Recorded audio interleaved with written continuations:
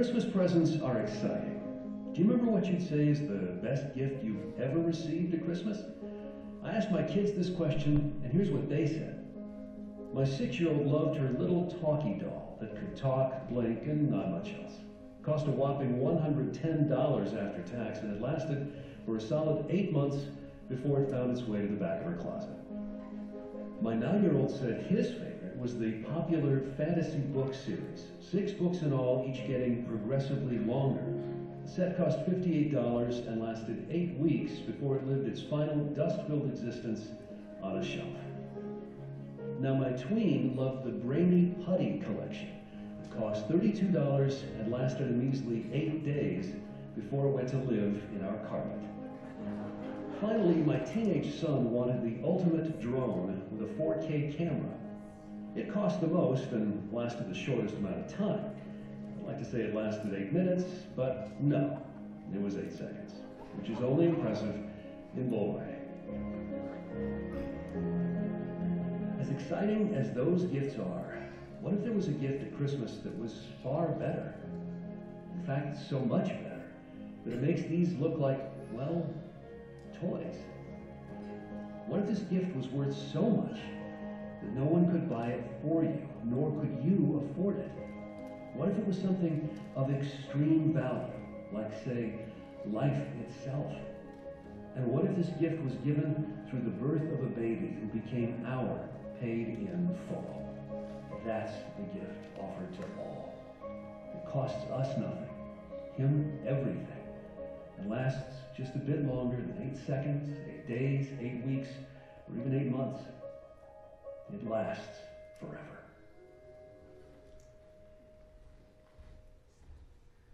Merry Christmas, everybody. Merry Christmas. Welcome to worship this evening. We're glad that you're here.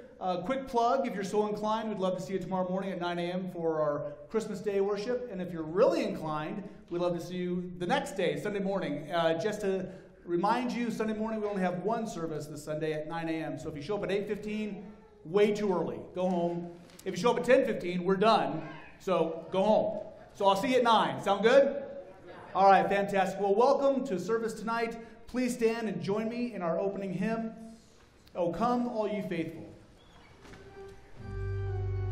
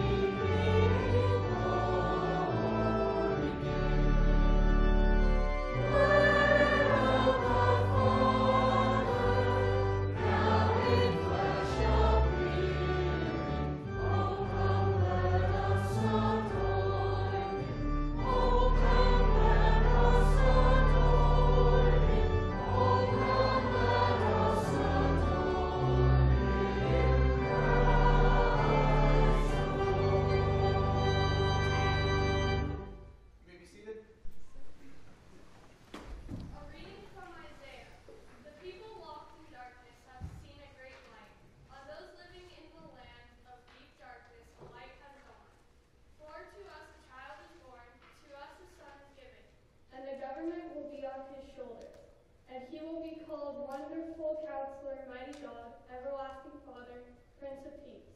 Of the greatness of his government and peace there will be no end. He will reign on David's throne and over his kingdom, establishing and upholding it with justice and righteousness from that time on and forever.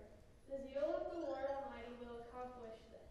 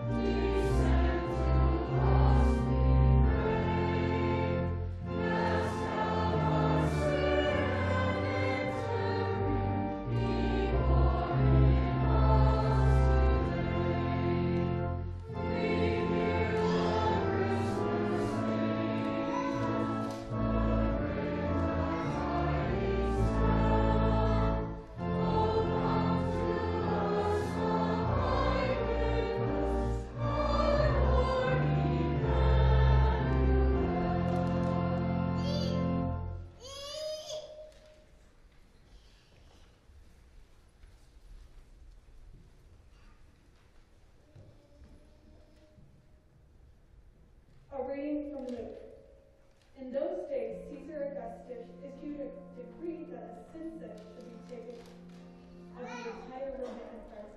This was the first census that took place while Quirinius was governor of Syria. And everyone went to their own town to register. So Joseph also went up from the town of Nazareth in Galilee to Judea, to Bethlehem, the town of David, because he belonged to the house and line of David.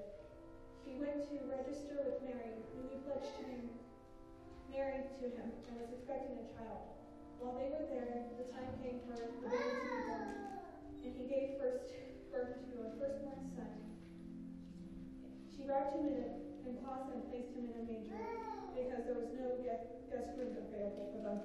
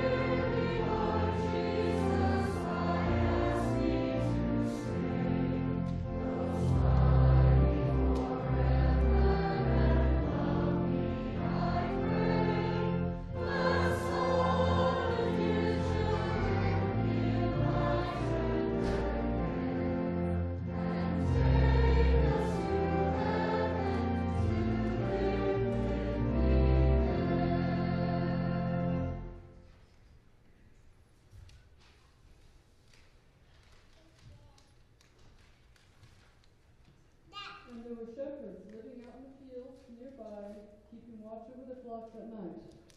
An angel of the Lord appeared to them, and the glory of the Lord shone around them, and they were terrified.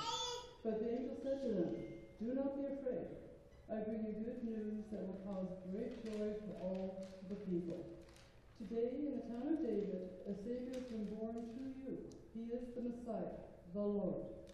This will be a sign to you. You will find a baby wrapped in clothes and lying in a manger." Suddenly a great company of the heavenly host appeared with the angel, praising God and saying, "Glory to God in the highest heaven, and on earth peace to those on whom his favor rests."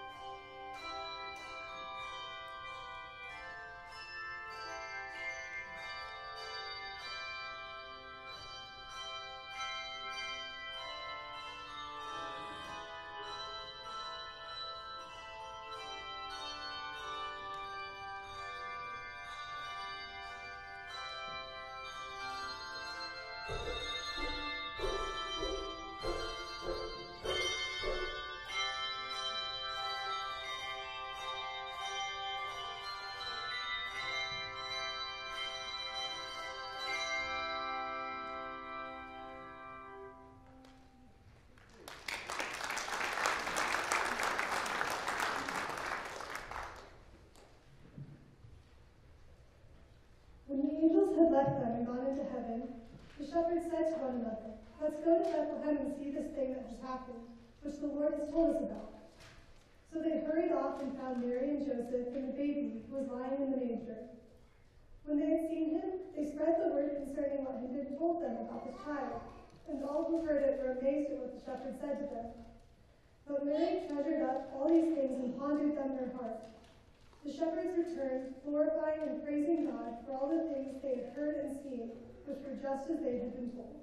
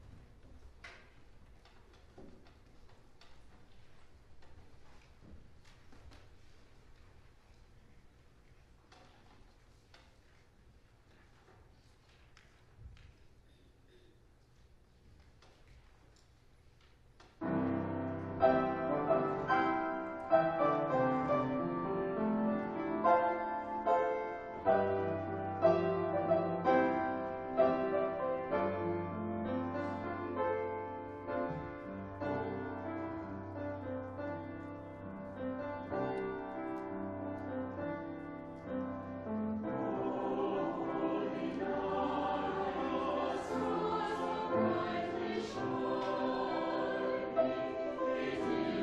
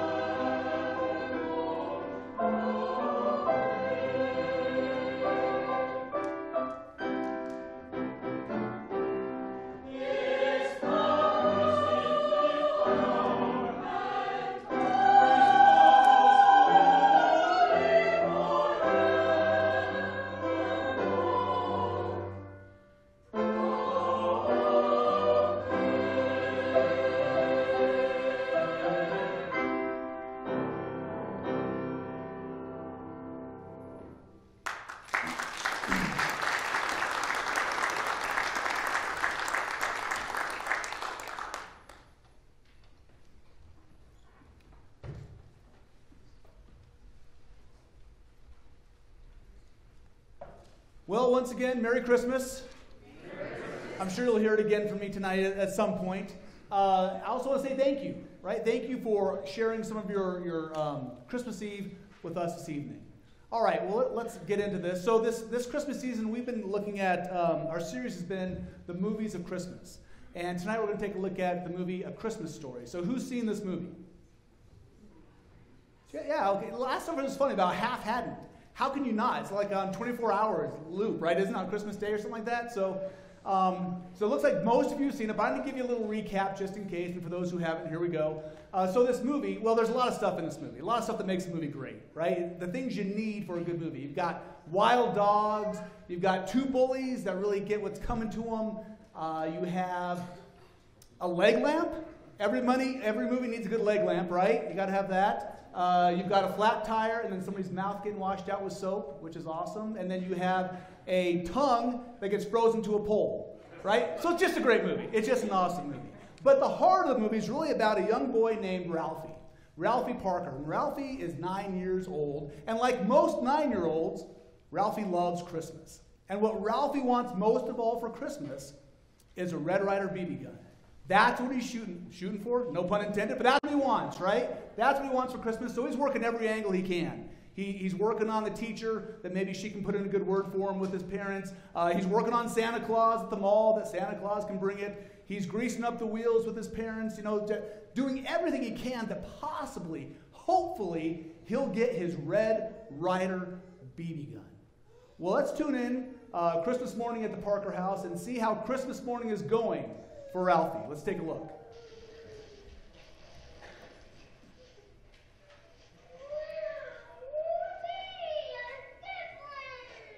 Again, Simon-Eyes. Ralphie, what did I Claire give you show everybody?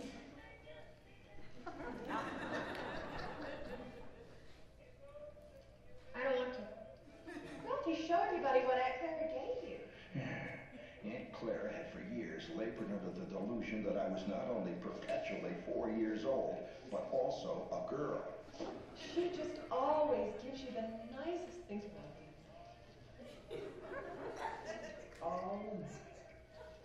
Oh, isn't it sweet? Now go upstairs and try it on me. I don't want to. Go upstairs right now and try on that present. She went to all that trouble to make it. Now go on.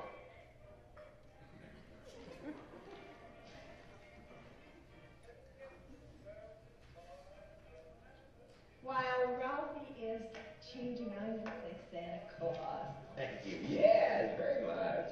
Very much. Ralphie, we're waiting. Oh, come on, Mom. Right now.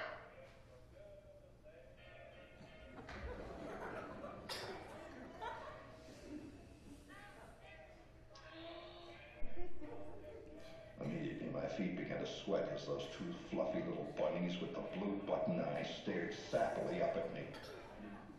All right. Wow, right? That's an ouch for Christmas, I tell you what. Not really a Red Ryder BB gun, is it? No. Now, I've never received a pink bunny outfit for Christmas, but I kind of get where Ralphie's coming from, a little bit. There was so growing up, I loved to play cowboys, right? I had my holster on and my six-shooter, running around the backyard with my friends and hopping the fences, swimming, right? Because you got to cross the great river, if you're a cowboy. We're just swimming in the summertime. But I love playing cowboys. And so one Christmas, my grandmother sent me a Lone Ranger cowboy kit. It was awesome. It was so cool. It had everything you could want, except it didn't have the hat, but it had the kerchief that he wore. It had the mask, the badge, the holster, the gun, and of course the silver bullets. It was great. If you're a 6-year-old, you would have loved it. The problem was, I was 15, right? So not exactly pink bunny pajamas, but I kind of get where Ralphie's coming from on this one. Maybe you get that too, right? Maybe you've had that experience in your life, or maybe not, but maybe you can relate to this one. This seems to be a common theme on Christmas. So you head downstairs like Ralphie, and you're opening up your gifts, and it seems like every gift you're opening up is socks and underwear. Did that happen to you? Every gift, I'm like, how many pairs of socks and underwear do I need? Are you kidding me? As a kid, is that what I want to be, opening? I understand. I get it. Most of us here tonight are wearing socks and or underwear. I understand that. But that's not what you want to be opening up on Christmas Day, is it? And yet, that's what you get stuck with. And I think that's just a lesson, right? That we don't always get everything we want at Christmas. We don't get everything we ask for. Sometimes, in fact, we get the things we don't want at Christmas. That's kind of where Ralphie kind of falls into here. But let's check back in at the Parker house and see if Christmas gets any better for Ralphie. Let's take a look. My God, would you look at that mess? Who's going to play the papers? Not me. Oh, no? Granny did it last year. Well, we can do it again.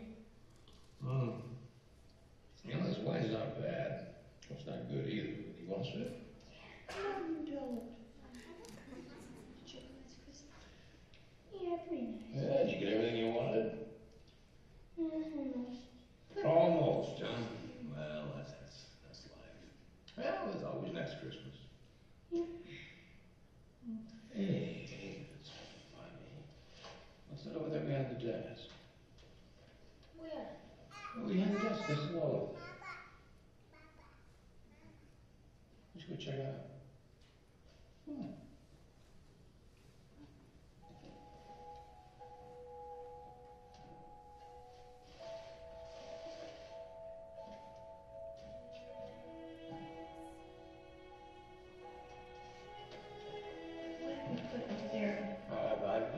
Santa Claus probably.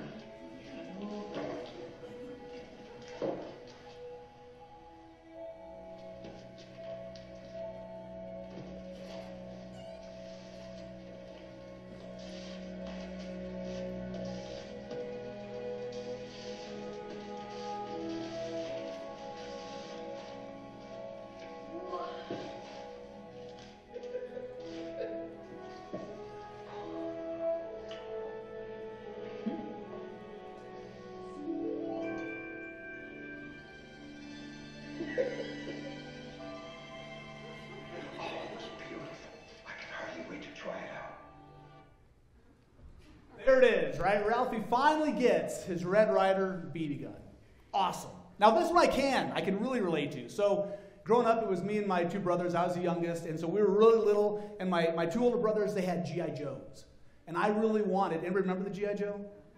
All right, yeah, and I really wanted my own G.I. Joe, so I asked for a G.I. Joe for Christmas, and we woke up, went down, single-story house. We opened all the gifts, and no G.I. Joe.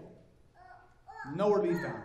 But in my family, the tradition was you open up the gifts under the tree first, and then you do the stockings. So we opened up the gifts, no G.I. Joe, but then Mom and Dad handed out the stockings. And guess what was in the stocking? G.I. Joe, right? The world was complete. It was awesome. I had my own G.I. Joe. Let me ask you something. You get what you want sometimes. You don't get what you want. You ask for things. You don't ask for things. Whatever. But have you ever received a gift at Christmas that you weren't expecting? Have you ever got a gift you weren't expecting? Yeah, probably you all have, right? Somebody give you something, oh, that's really nice. But I'm not talking about that. I'm talking about a gift that is so unexpected, right? That is so just not even a blip on a radar, right? In fact, there's not even a radar for this. You can't see it coming, totally blindsided, and it ends up just being the most fabulous gift you ever got. Anybody had that? So I had that happen to me. So it was my wife and I was our first Christmas together, and I give you a little background here. So I met my wife here on my internship, and we started dating. We dated for 6 weeks, and then we got engaged. I had 3 more months of my internship, so I did the 3 months. And then I left and went to California. That's where my first church was. So she stayed here, though, because she was working. We weren't married. So I was out in California for, 4 or 5 months. And then I flew back in October. We got married. And then we headed back to California. So our relationship was pretty quick, right? Quite the whirlwind, to say the least. So we didn't have a lot of time to talk about stuff. Hopefully we talk about the important stuff. So anyway, I say that to set the scene. So here we are, our first Christmas, and we're opening the gifts to one another that we gave to each other. And I open up one gift, and guess what it is? It is a remote control car. Now I know some of you are thinking, cool, right? Most of you are thinking, weird. But I always wanted one, right? Forever, I wanted a remote control car. Since I can remember, that's all I wanted is a remote. I kept asking for a remote control car. Can I have a remote control? Never got one. Well, then, you just get older and eventually kind of falls off the list and you forget about it. And again, our whirlwind relationship, right? I'm sure, I hope we're talking about more important things than me wanting a remote control car. So I honestly don't remember saying that to Angie, that I want one. So I don't know how she figured it out. I don't know if she read my mind or what, but there it was, a remote control car. And 31 years later, that is still one of my all-time favorite gifts, is that remote control car. It is awesome. And that's what Christmas is about. Not about remote control cars, but it's about the unexpected, undeserved gift of Jesus. Jesus is the gift that is so unexpected by this world. And trust me, so undeserved by this world. But the gift that we've all been given. Jesus, the Messiah, Jesus, the Son of God, Jesus, Emmanuel, God with us. For you, for me, he came not wrapped in bows and paper, but wrapped in the flesh and blood of our humanity. And he came for us. Jesus, he comes and he gives us the greatest, most meaningful gift we could ever hope for or imagine. Because in Jesus, we have the gift of Christmas that God knows what it's like to be us. That God knows what it's like to be human. In Jesus, the God of the gift of Christmas, we have the God who knows what it's like to suffer. He knows sorrow. He knows our struggles. He knows hardships because he's been there. He's been here. In Jesus, the gift of Christmas, we have a God who is with us, right? Emmanuel, God with us. We have a God who loves us, who forgives us, a God who is for us at all times, in all ways. In Jesus, the God of Christmas, the gift of Christmas, we have a God who wants us to have life, real life, now, here in this world, and a God who wants us to have life with him forever. Let me read to you what Paul writes in his letter to the Romans. Paul writes this, he says, "But the gift is not like the trespass. For if the many died by the trespass of the one man," so the gift is Jesus, the trespass, that's our sins. "So if the many died by the trespass of the one man," that's Adam, "how much more did God's grace and the gift that came by the grace of the one man, Jesus Christ, overflow to the many? Consequently, just as one trespass resulted in condemnation for all people, so also one righteous act, his death on the cross, resulted in justification and life for all people. For the wages of sin is death, but the gift of God is eternal life in Christ Jesus our Lord." And that's some powerful, there's a lot in there. There's some powerful stuff in there. But I want to ask you something. I want you to think about this. And I just want you to be honest with yourself. What is it? What is it that you want more than anything? Now, put aside the pink bunny pajamas, the remote control cars, the G.I. Joes, the computers, the iPads, the phones, the clothing, the jewelry, the toys. Put all that away. I mean, really deep down. Be honest. What is it? What is it that you want and that your heart of hearts want more than anything else? Don't we all want to know that our lives have meaning and purpose? Don't we all want to know that there's more to this life than just existing? And don't we all want to know that life, right? That this life is not the end. This life is not the last word. This life, yeah, there's some good things, but we also know there's some bad things, right? There's war, there's famine, there's pain, there's sickness, there's disease, there's death. Don't we want to know there's something coming that will redeem all of that? Don't we want to know that we have a God who loves us just as we are and cares for us? Don't we want to know that we have a God who forgives us, who has redeemed our past, present, and future? He's forgiven everything through his son Jesus, who came, born, Emmanuel with us, and died on the cross and rose to new life that our sins would be forgiven. Everything that is in your past, that you've done, where you've been, he's forgiven that. Whatever's got you entangled and messed up now, Jesus has forgiven that. Whatever happens in the future, The cross of Christ has forgiven all of that. Don't we want to know that truth and that reality? Don't we want to know that this life is meant to be lived fully? That Jesus came to give us a full and abundant life, not the cheap sham life that so many people in this world settle for, but I mean a real life that's only possible when we have a relationship with our God and our Savior. Don't we want to know that? And don't we want to know that there's a life coming, by God's grace through faith, that there is a life that is coming, that is better than you could ever imagine? Because in that life to come, there's no more sorrow. There is no more sickness. There is no suffering, and there is no death. Isn't that what we want at the deepest core of ourselves? And that's what we receive. That is the gift of Christmas. That is the gift of Jesus, Emmanuel, God with us, who came in flesh and blood for us, to be those things for us, to give those things for us, to us. That is what Christmas is. And he came for you, and he came for me, and he came for all of us. That's the beauty and the gift of Christmas, the most unexpected, and certainly the most undeserved gift of all.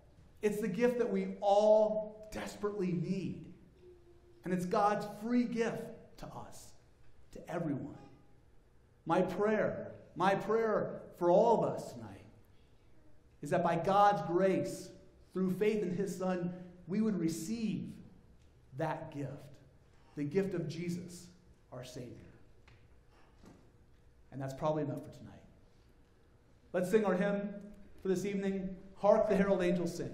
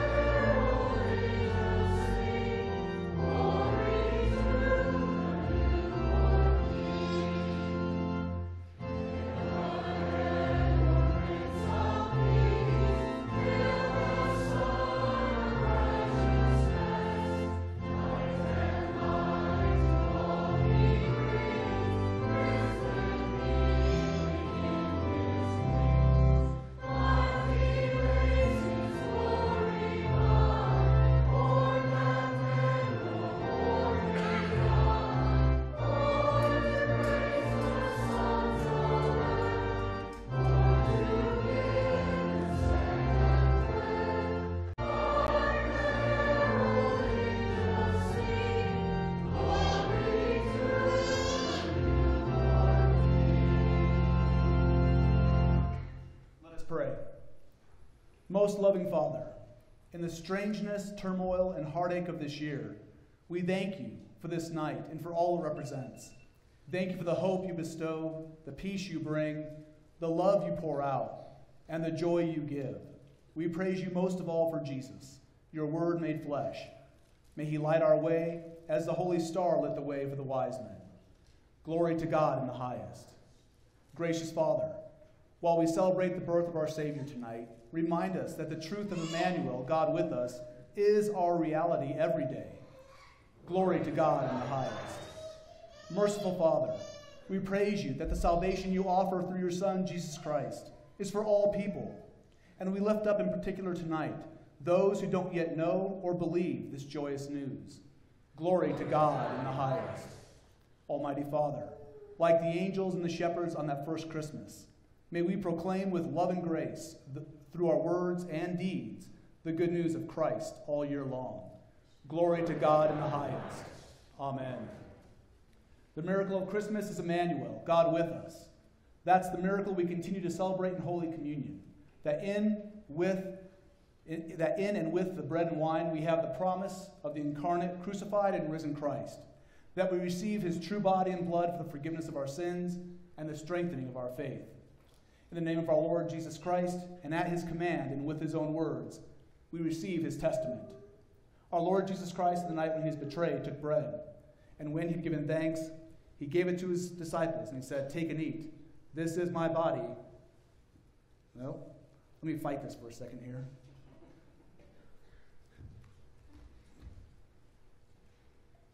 There we go. Take and eat. This is my body, which is given for you. This do in remembrance of me. In the same way also after supper he took the cup. And when he'd given thanks, he gave it to them, saying, "Drink of it, all of you. This cup is New Testament in my blood, which is shed for you, for the forgiveness of all of your sins. This do as often as you drink it, in remembrance of me." If you are communing using the kits this evening, we'll commune you first. If you're new with us tonight and you're using the kits, I just want to tell you to kind of wiggle the tab, and it kind of releases that first tab there, and that gets out the wafer. And Jesus says, "Take and eat. This is my body, which is given for you. This do in remembrance of me." Pull the second tab, and Jesus says, "Take and eat," or "Take and drink. This is my blood poured out for you for the forgiveness of all of your sins." If you are coming up for communion tonight, we'll do 2 continuous lines on both sides. You'll come up through the front, receive communion here, put your cups in the trays, and then head back to your seats. The ushers will let you know when it's time for you to come up.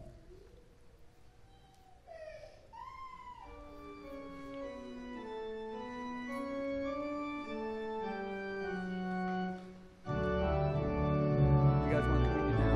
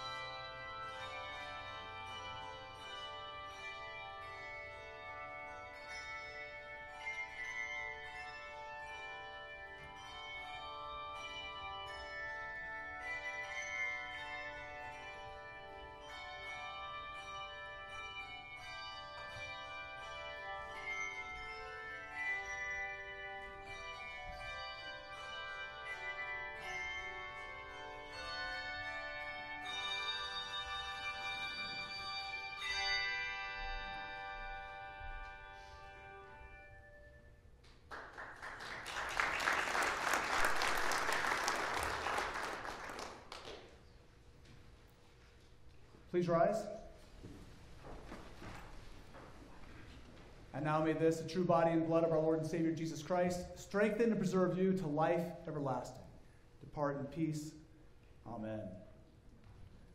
As the ushers come forward, hopefully you've got your candle. If you've got a glow stick tonight, it's pretty simple. You crack it, you shake it, and you're good to go. If you have a candle, what we ask is that when the ushers come by, you tip the unlit one towards the lit one and let everybody light off yours in there. So don't tip the lit ones.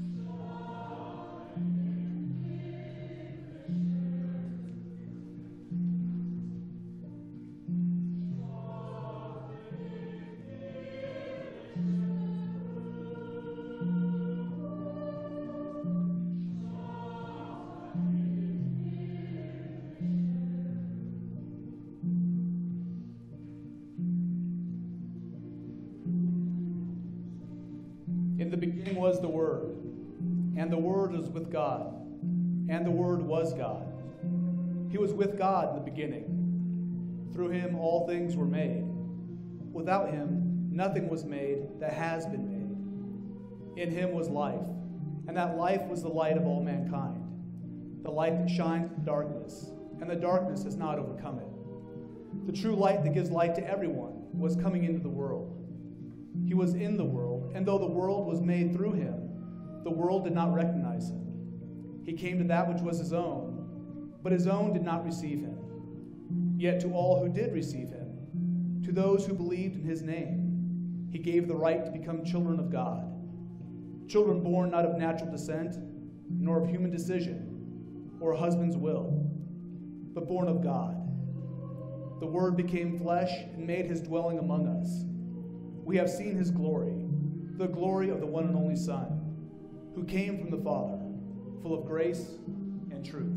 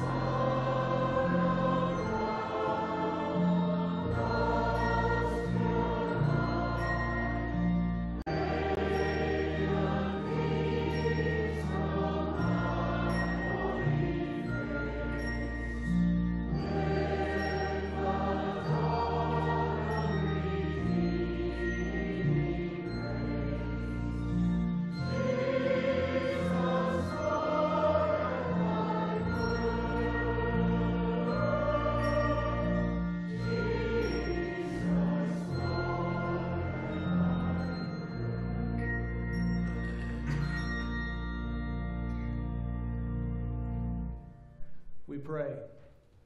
Almighty God, tonight as we celebrate your Son, wrapped in cloths and in our humanity, for our salvation, draw us into the mystery of your love. Join our voices with the heavenly host, that we may sing of your glory.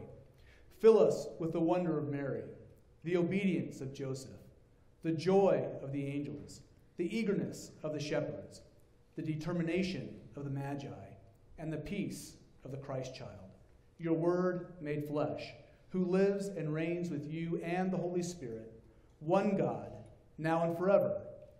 Amen. As you take this, well, let me say this. I guess the best way to say it is this.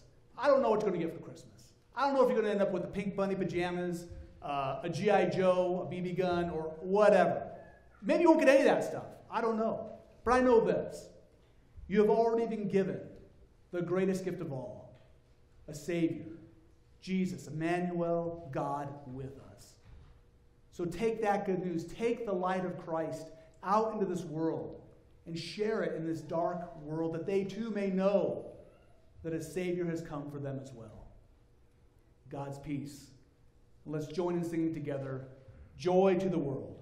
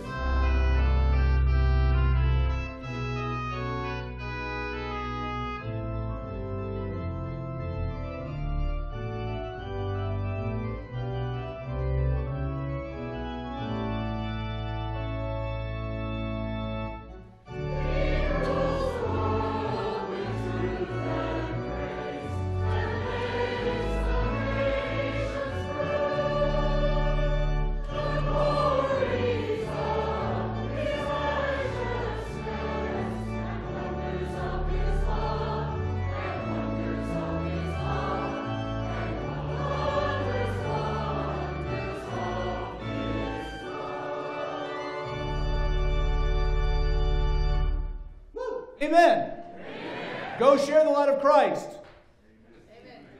Yeah, come on. Go share the light of Christ. Amen. Amen. Have a Merry Christmas.